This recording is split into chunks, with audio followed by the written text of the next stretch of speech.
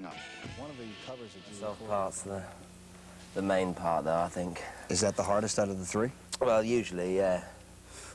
Can you aim at sincere music and make great records and not enjoy yourself? I actually think it's very hard.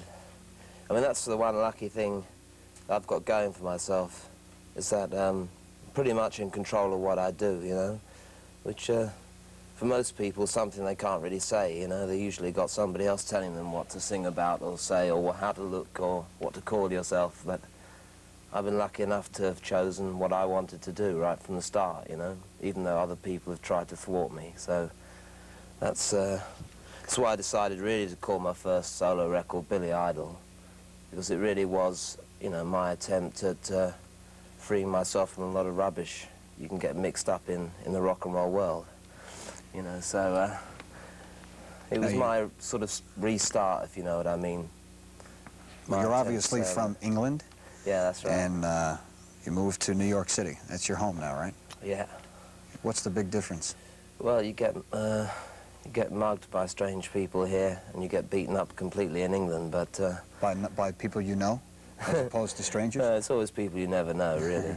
But the real difference is only really in that people just seem to, well, for me particularly, they just appreciate different types of music, and it's just been a matter of time to see when they start to connect with the new stuff that's not just necessarily coming out of England. It's been coming out of America ever since, you know, ever since it started. You were weaned on early rock and roll.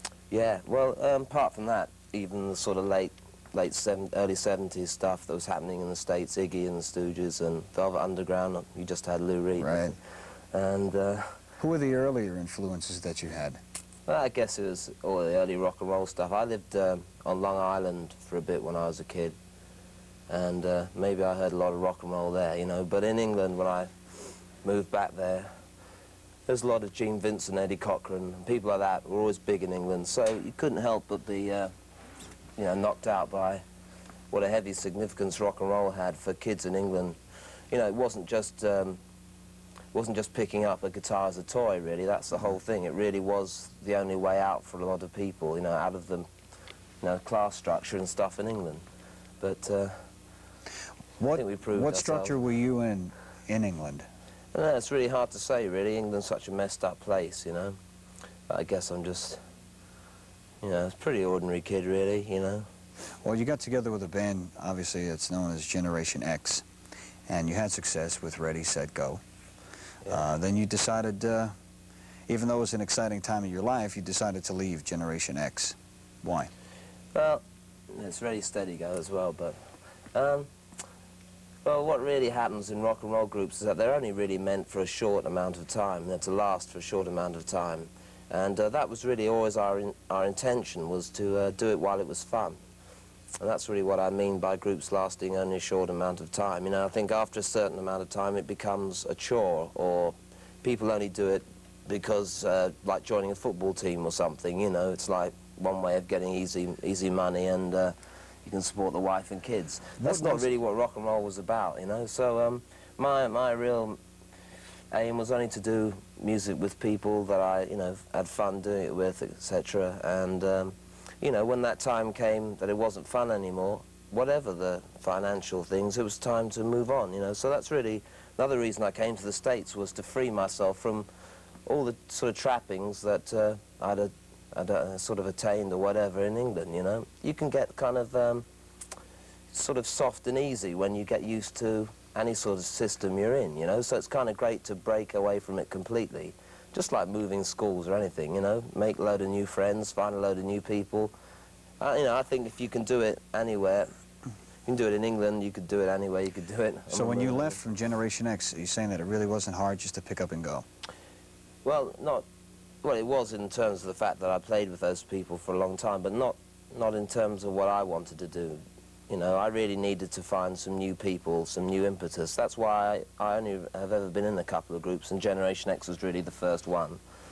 And, you know, the whole idea was really to, like I said, to almost completely destroy my own background so I could rediscover what I wanted to do, you know.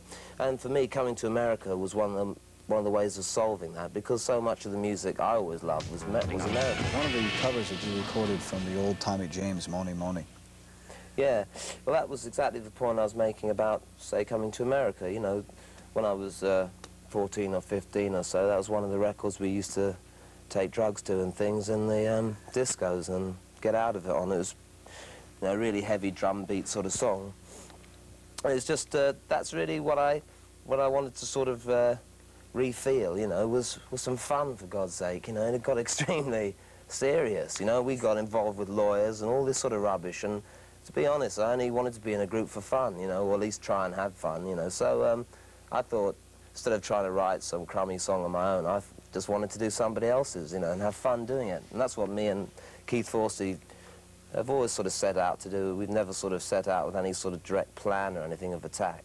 We've just done things which we were interested in, that we had fun doing, and it just seems that other people seem to be kind of getting into it too now, you know? Do you think, Billy, that that's one of the problems about the business, that people just take it too seriously? Oh, yeah. Yeah, terribly seriously. What bothers you about the business more than anything, if you had to put your finger on something immediately? Well, I suppose that it is serious. That's the problem.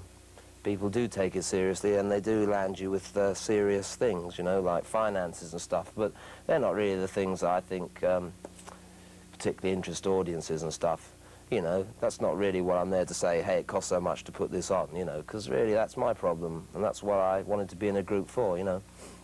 I'm really interested more in making sure that at least people see some live rock and roll that they can get into these days. That's pretty simple, and, you know, you don't have to be a genius to play. I just think that was really why we even bothered to get into groups. It was just to create our own entertainment, you know, make it fun for ourselves, because... to have a good time. Yeah, you know, I didn't really want to go into massive places all the time and see huge groups that I couldn't feel close to. I really wanted to be near people, or at least read about personalities or people who said things that were interesting. And all those people seem to have gone out of rock and roll. There seemed to be nobody like that. So, you know, we just started to do it to create our own entertainment. Next minute, there was all these record companies giving us a lot of money and things, but we managed to spend that, so... There's a lot of your music, the output that you give us reflects on your urban influences. What is it about the city that sort of has you in a trap, so to speak, that you enjoy being in? Well, I guess really that with technology and stuff, I mean, it's very hard to be sort of country boy in England, for instance. I mean, there really isn't much future in farming and stuff. Is there a place that you have not played yet that you would like to? There's plenty of places I've played that I don't want to go back to, but I don't know. Most, you know, playing really is such a weird experience. It really is about just what happens wherever you are. It doesn't seem to matter particularly where it is half the time. I think it really is what you're trying to put over to people, at least what you're trying to be, you know. And as I said, we always want to be straightforward and really say what we think in the most straightforward, simplistic kind of way. I don't really want to bother people with poetry and stuff, you know. Billy, if I asked you what would you like to see in the future for yourself, what would you say? What, become a poet? No, well, really, I really would like to have my own bubblegum factory, I think. I'd like to buy out Bazooka Joe or someone and make it taste like it used to when I was a kid. You better do a lot of concerts to buy that place out. Yeah, it's my aim. I don't want any golf clubs or, you know, anything like that. Will you get tired of what you're doing now someday? Well, I guess so, you know. But when I do, I definitely won't be here to talk about it. I won't bother with trying to, you know, sort of put myself over onto people when I don't think I should do it, you know. That's really another reason why I came to the States. It was just exactly the same, you know. I really didn't want to get trapped in anything. So I could only really sort of spiel out the same stuff in England in terms of who I was. So to come here was to stop that happening, was to make me excited again.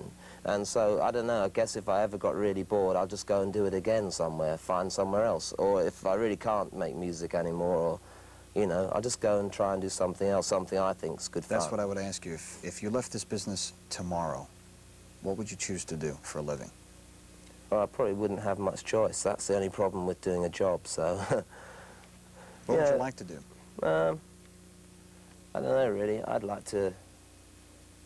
I don't know, I used to just drive a van some days to make money, and it was really great because you didn't have anybody telling you what to do. So as long as the job entails not having anything to, you know, anybody telling you what to do and you can do what you want, I don't mind. But I have no real desperate ambitions at the moment other than making some great rock and roll and really turning on a lot of people to what I do, you know. It's real simple, you can dance to it, but it still says things for kids for today, you know, so that's really what I want to do at the moment. So I never look past tomorrow, you know, it's what for. One of the covers that you recorded from the old Tommy